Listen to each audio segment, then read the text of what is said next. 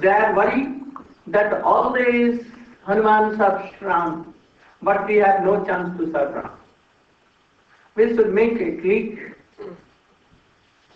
that we should divide all the service of Ram, and we will do 4. Lakshman, Bharata, Shatrugna and Sita. And they divided all kinds of services of Ram. And they left no service for Hanuman. And doing whole day. He was saying the occasion that I should go and serve. But before this, the 4 were ready to do. Always doing. He was so worried, Hanuman. He told that I will die if I am not serving Ram. So give me something. That was, we have left no service. We have divided everything.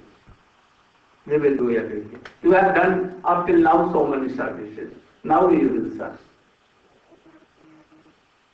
Then he told that, give me that. I should do like this.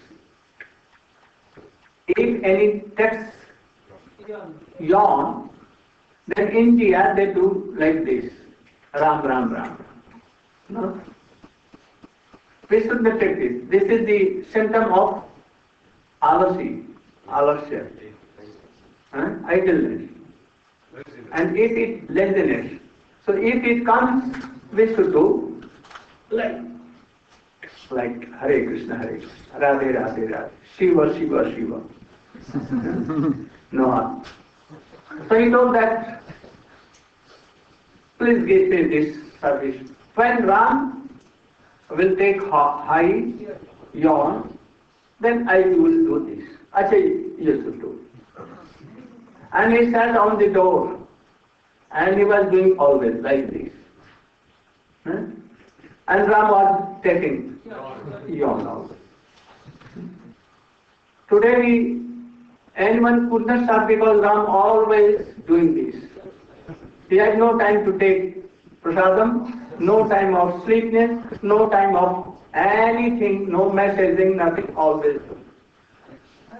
And new big problem came. 4 are disturbed, Sita, and they have no time to serve because they were doing always. And they told that, why you are doing so? Because you have not given any service. I don't know when he will take job or yawn. So I am doing always this. And Ram was always doing this. Then they came to Hanuman and told that, excuse me, what you want, we will give service to you. And then they divided also the service. So Hanuman cannot be without. He is Prime Minister of Ram, he is helper of Ram, he is servant of Ram, he is Chama, Paduka, and fan, everything. His tail is like Chama. Sometimes making a fort from his. Once, when a battle was going between Ram and Ravan, skillfully Ravan called his son, that is Maharaja. He used to live in England. And from here he called, and he went there. Ravan told that, my dear son, you should kill both Ram and Lakshman.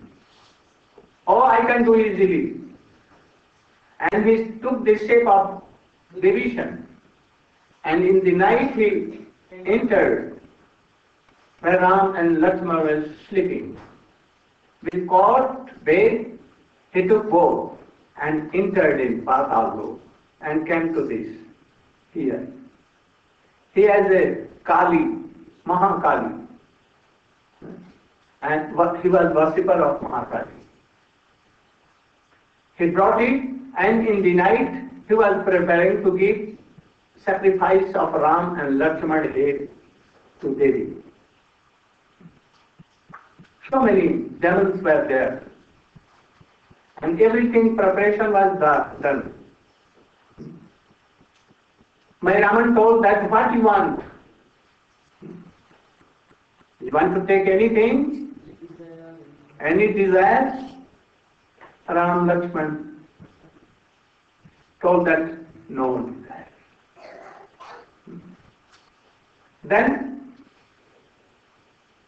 a very big fire was burning there, and they were ready to take the head of Ram and Lakshman to kill and to give it in sacrifice.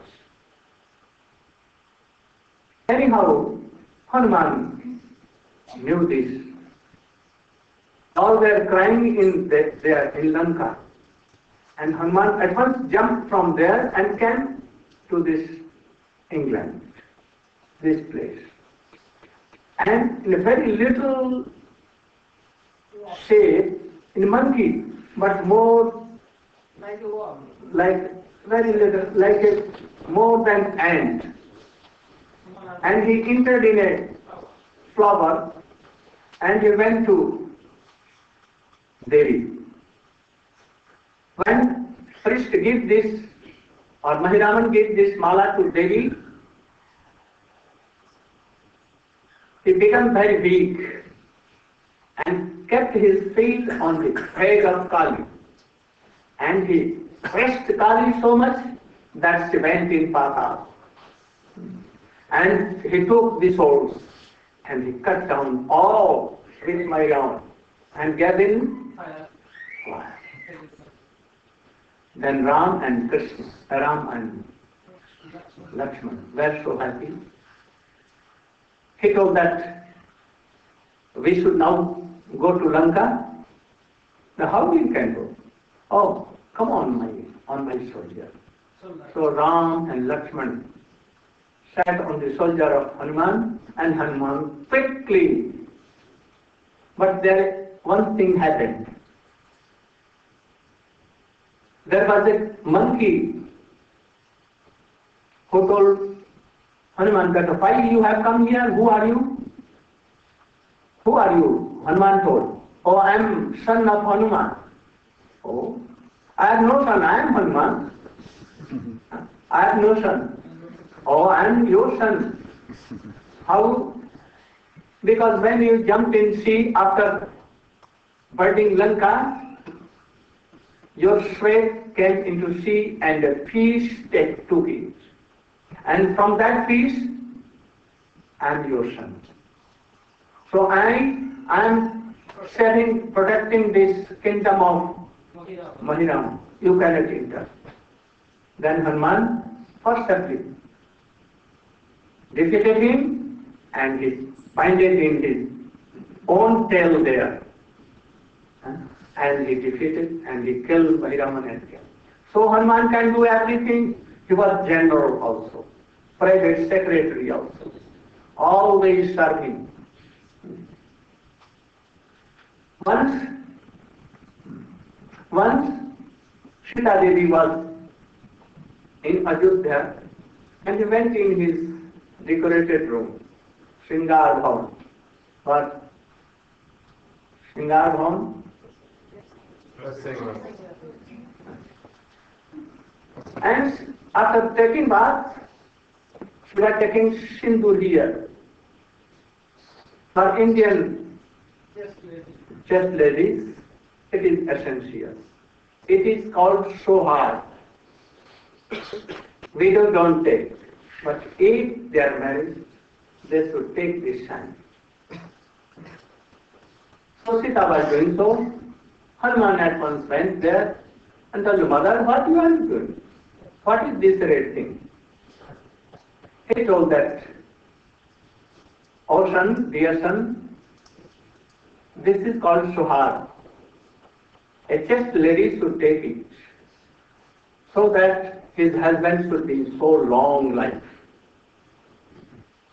So for my husband's long life, I am taking this. Then Sita After decorated herself, he came to Ram in the council. And Hanuman went in that room, dressing room, and he took all the sindoor, red collar, and gave water and took everywhere.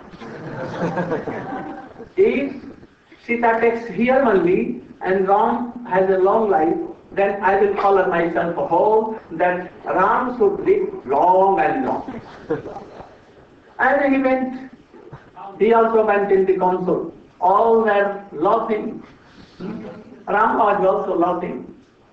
Oh, Hanuman, what we have done today? I have done it only to long for you.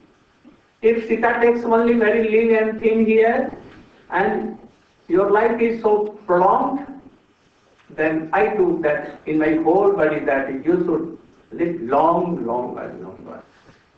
So Hanuman is serving in so many ways. Without Ram he cannot live. Even Krishna is calling him, he is not ready to go. But if anyone tells that it is not Krishna, he is Ram calling in Ajodhya, at once he quickly comes more than Garuda. He is so much superior than Garuda. And he comes at once. He sees that Krishna has become Ram.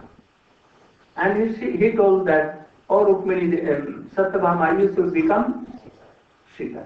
But he denied, I cannot be Sita. Then he told to Rukmini. Rukmini at once taken Sita. And he took darshan off and again returned. So Hanuman always serving, whether Ram is there or not, anywhere Kirtan is going off from, he is there. He is hearing by lakhs and lakhs ears. He is chanting lakhs and lakhs mouths and lakhs ears. So we should serve our devotee Krishna like this. So in evening I will finish this. Gaur Pranam.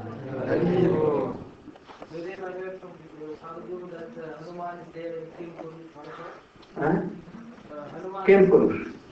He also. Like Vrindavan, Krishna lives always in Vrindavan, never lives. So he lives in Kim Purush, but you cannot see. As we cannot see Krishna in Vrindavan and cannot see Mahaprabhu in Nodi, but still he is playing and doing everything. So Hanuman is in Kim Purush. What is Kim Purush? You know? Tipat. Tipat, you know? Tipat is Kim Purush. But we cannot see with these eyes. Gaur Pranam. Is there anything that we can put on our head so that you may live longer?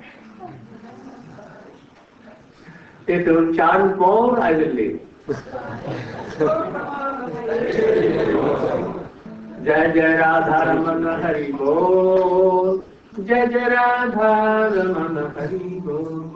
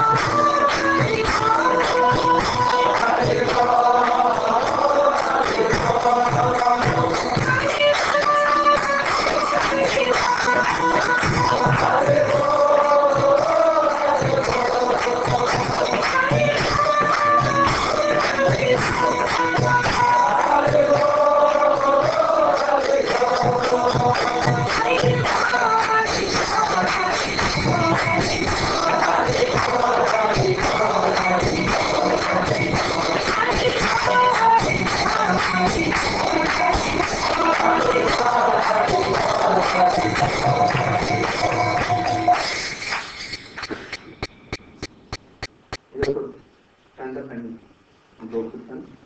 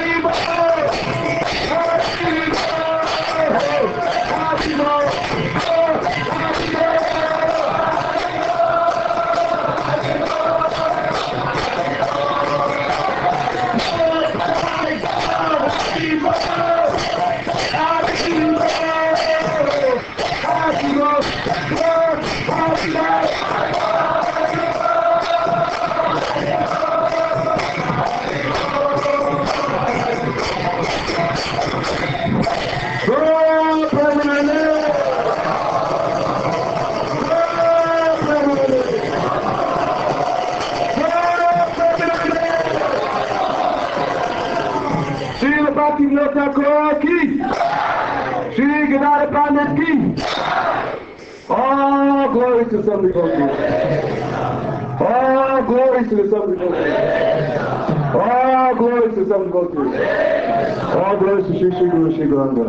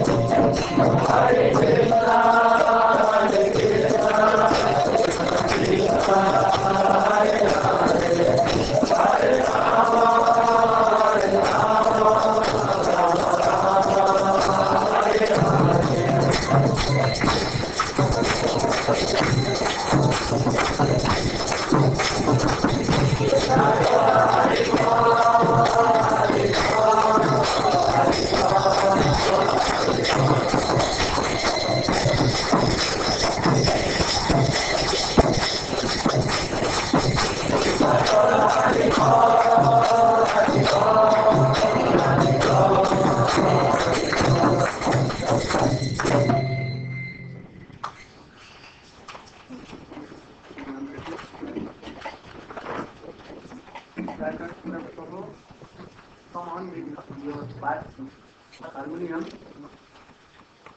Where is your harmonium?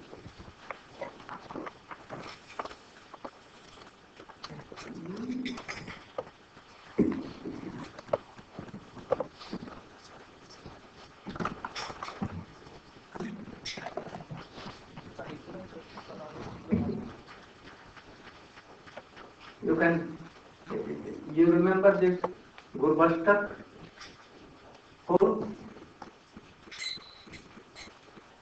You have to do it in this tone. Samsarada Nalanidhaloka Pranayakarunya Ghana Ghana Praptasya Kalyana Gunanavasya Vande Guroshi Charanarvi. Can you do in this tone? No? Like Damodarashtakam? Thank you. So you can do.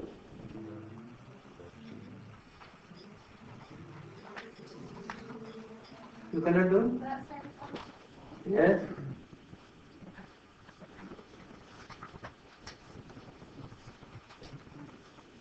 Sansara nalanidhaloka pranayukarunya ghana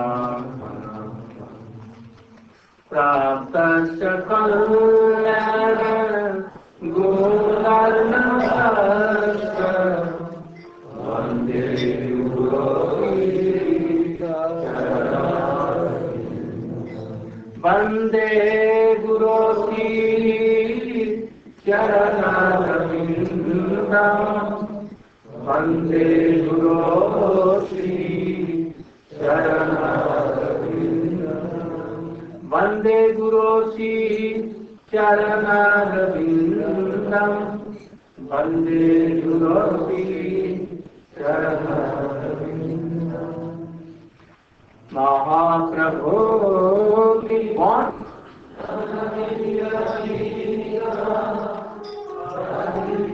Vande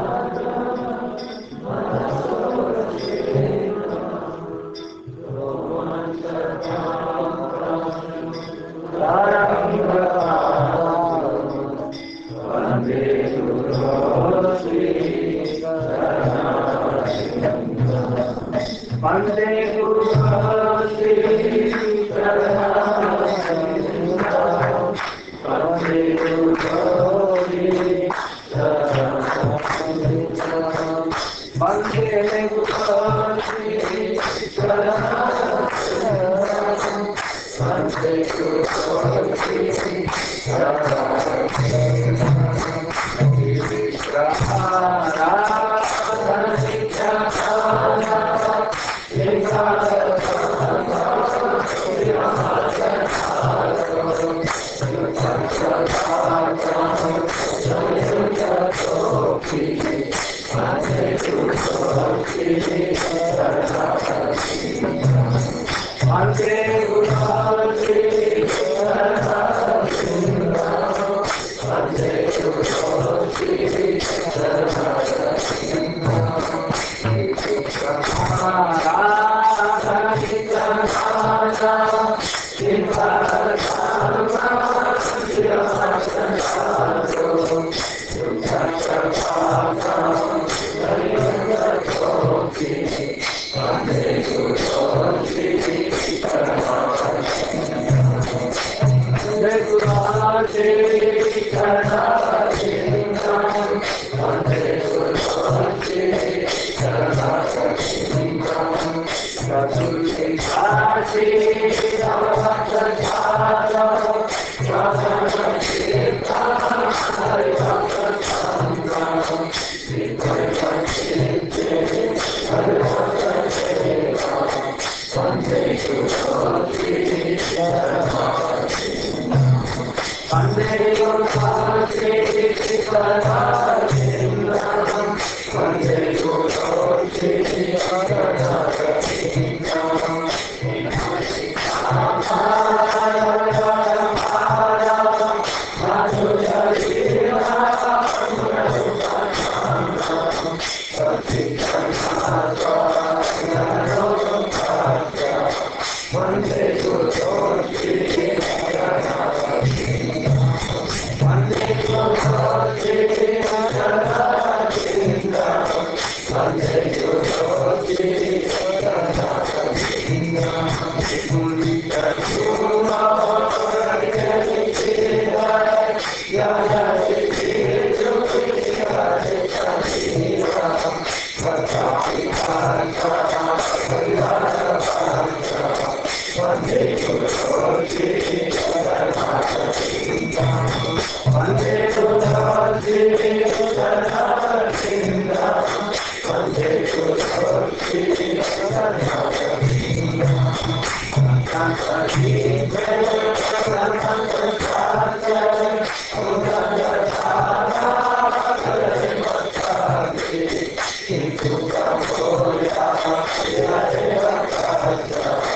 Vande Guru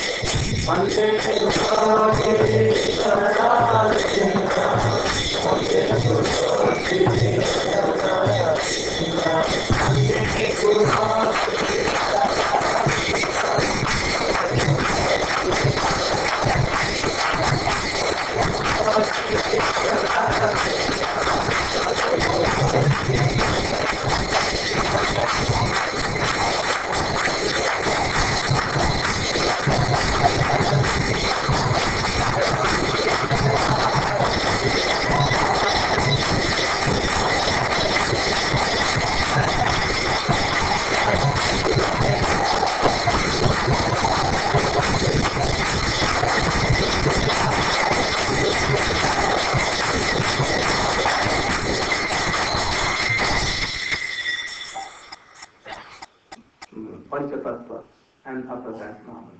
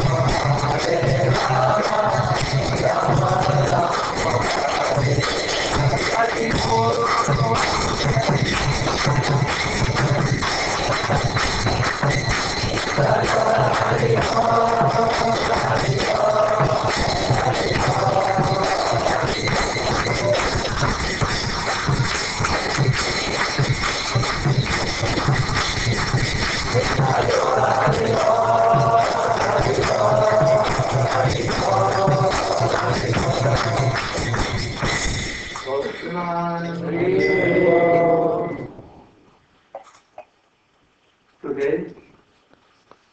is auspicious day of Srila Bhakti Siddhanta Saraswati Bhakti Vinod Thakur Jishya Parents Day, and also the Jishya Parents Day of Srila Gadadhar Pandit.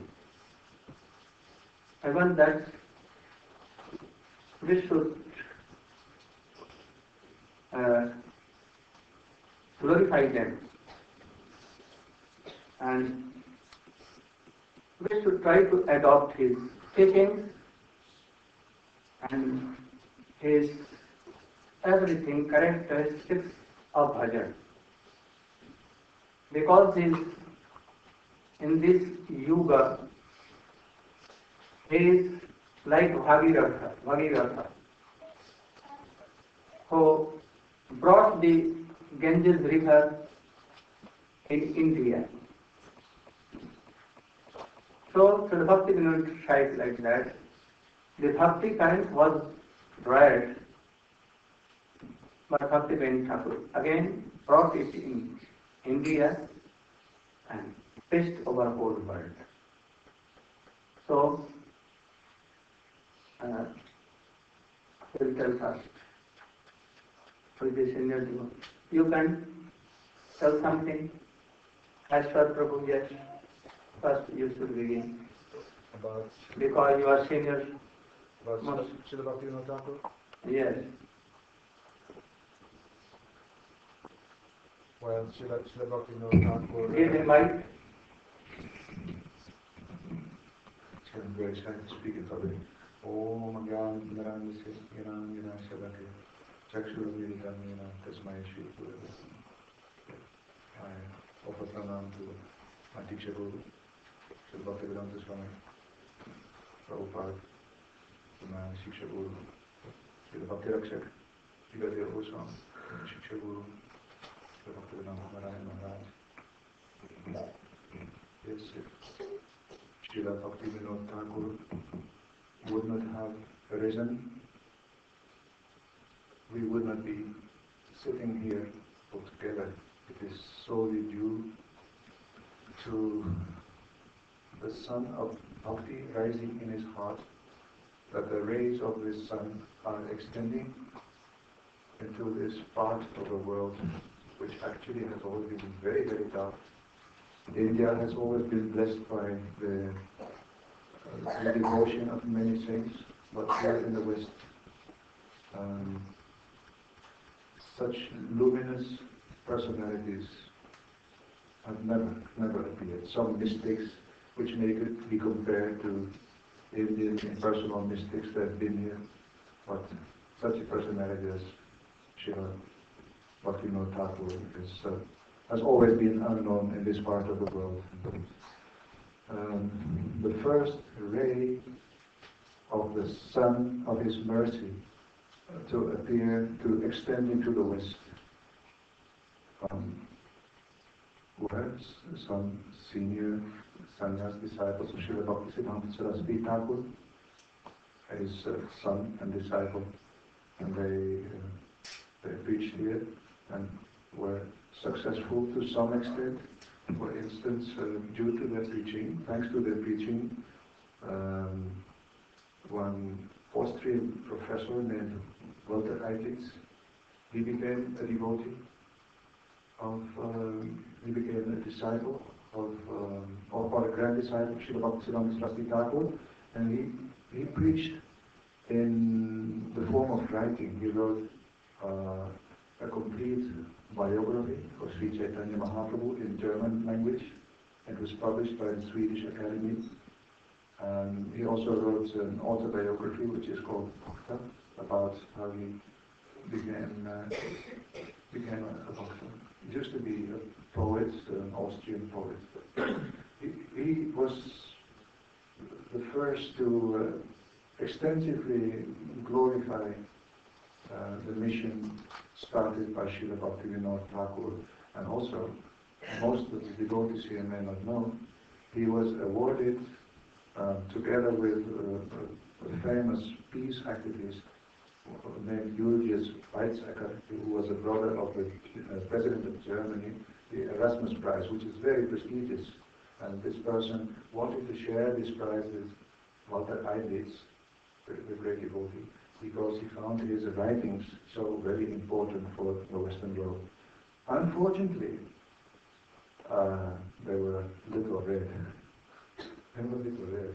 They were beautiful books, but no one was reading them. So it is extreme good fortune that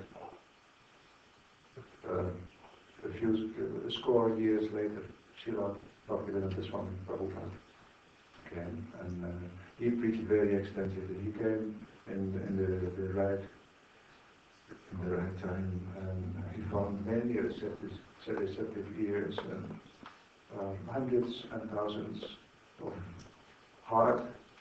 Western hearts melted when they heard his preaching and surrendered to him, and the chanting of the holy names began to spread all over the world. After Srila Prabhupada left this world, as we so often see when such a great Acharya leaves his body, uncertainty arose, and devotees did not know so very well how to proceed further. Some of them who adhered very consciously to Srila Prabhupada's instructions knew that in India, I'm speaking from a Western perspective, but that in India there were especially two personalities that he wanted his disciples to take guidance from, but they didn't know how to proceed. And one of them was Srila Bhaktivedanta Goswami Maharaja, who helped them also very much inspired by Srila Bhaktivedanta. These great personalities were completely under the divine inspirational influence of Srila Bhaktivedanta. Srila Maharaj also glorified Srila Bhaktivedanta in a very beautiful poem, but I can't recall it here. Srila Maharaj wrote beautiful poetry in Sanskrit, as we rarely see being done nowadays, in beautiful meters, mellifluous, enchanting. And so he also glorified Srila Bhaktivedanta. And Srila Maharaj also left his body, which was very difficult to swallow for us all. And within Srila Prabhupada's movement, there was also a great Acharya, and Srila Govinda Maharaj became. But he also left his body. All these great souls left their bodies, and now amongst us, Srila Bhaktivedanta Narayan Maharaj has come as, in our present view, the ultimate possibility of hope that has been granted to us by Srila Bhaktivedanta. Yeah, so far I was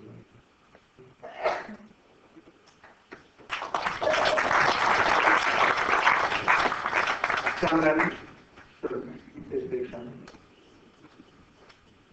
Give the mic.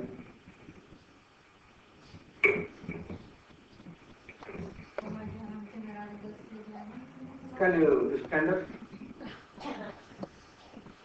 Or you can come and sit here. Okay. And from sitting there.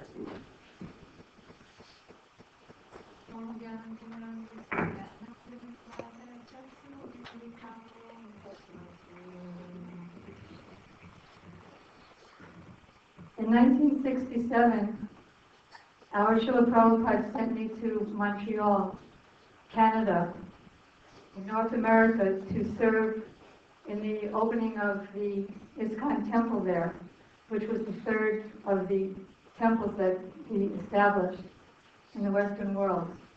So the temple president, Janardhan Prabhu, had heard that Srila Bhaktivinoda Thakur had sent his book, which he wrote in the late 1800s, his book, Lord Chaitanya's Life and Precepts, that he had sent them to McGill University, which was near to the temple. So Janardhan Prabhu and I went there to the library at McGill University, and after many hours of searching through all the shelves, we actually found the book, and then somehow got it to Srila Prabhupada, who was in New York. And then Prabhupada later put that book as his introduction to his summary of the Chaitanya Charitamrita, called Teachings of Lord Chaitanya. Then he had me do a painting from the photograph that Janardhan Prabhu had also sent him of Srila Bhaktivinoda Thakur sitting or standing next to a row of scriptures. And generally Prabhupada had me write something on the painting, because he always liked to spread knowledge in any way. So I would not only do the painting, but I had to write with the paintbrush at the corner something according to what the painting was. So for this painting of Srila Bhaktivinoda Thakur, he had me write that in 1896, which is the year of the birth of A.C. Bhaktivedanta Swami, Srila Bhaktivinoda Thakur, who is the pioneer of Krishna consciousness in the West, sent this book, Lord Chaitanya's Life and Precepts, to McGill University in the West. And also, then when Prabhupada was going to India for the first time since his coming to America in July of 1967, when he was leaving from New York, just before he left for the airport, and then of course we found out 30 years later that there was one person to meet him at the other side in Delhi, and that was Srila Narayan Maharaj. And there, Prabhupada had Srila Narayan Maharaj train up his first Western preachers in preaching in India, and where Narayan Maharaj also gave sannyas to Kirtananda Maharaj and helped Srila Prabhupada in so many other ways. So just before Prabhupada left for the airport, he came to the end of the temple room and looked up at the wall and at the paintings of Srila Bhaktisiddhanta Saraswati Thakur, large paintings about 24 by 32 inches. Srila Bhaktisiddhanta Saraswati Thakur and Srila Bhaktivinoda Thakur. And he offered his full dandavats to the pictures. And then when he stood up again, he said, the grandfather and the great-grandfather take care of the children better than the father. So Srila Bhaktisiddhanta Saraswati Thakur and Srila Bhaktivinoda Thakur will take care of you better than I, because they're present here. And there's one very nice story about Bhaktivinoda Thakur that Prabhupada told, and Srila Narayan Maharaj also tells, about how one of the main things, as Srila Gurudev just mentioned, was that there were so many Sahajisms and so many anti-bhakti philosophies, and the so-called followers of Mahaprabhu were engaged in debauchery activities in the name of Chaitanya Mahaprabhu. So Bhaktivinoda Thakur came to give the light of bhakti and defeat all non-bhakti philosophies. So in one episode, he had heard, because he was a government minister, a government magistrate in Jagannath Puri, and he had heard that there was one false incarnation of Vishnu named Visikasena, who said that he was an incarnation of Mahavishnu, and he wanted to have rasa dance with so many ladies.